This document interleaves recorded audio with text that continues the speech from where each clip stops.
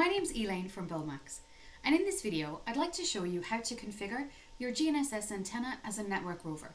It's really simple, so let's get started. So the first thing we want to do is open XPad and tap on settings.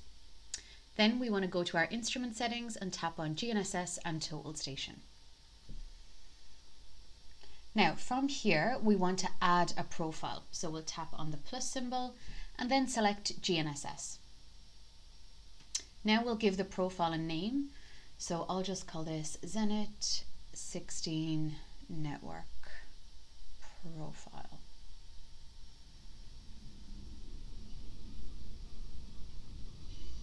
And then tick the plus.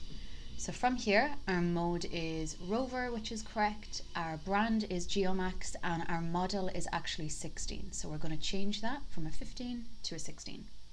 And then we'll tap on next. Okay, next we're going to set up the communication, which is going to be through Bluetooth.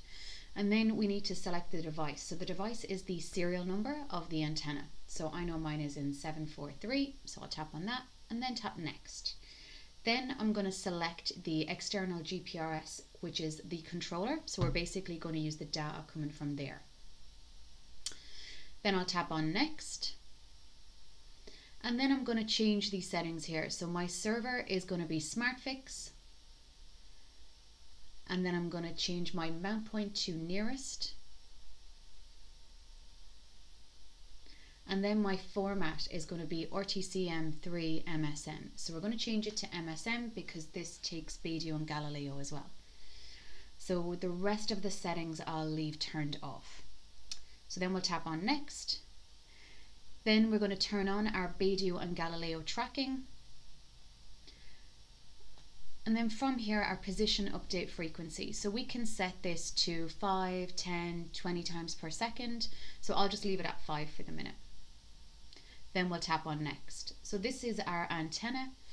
So with our antenna height, you can leave that at 2 meters because it's adjusted in the software later, or you can just put it to 0 now and tap accept.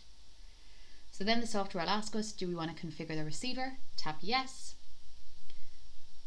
And then the software will automatically push them settings into the antenna.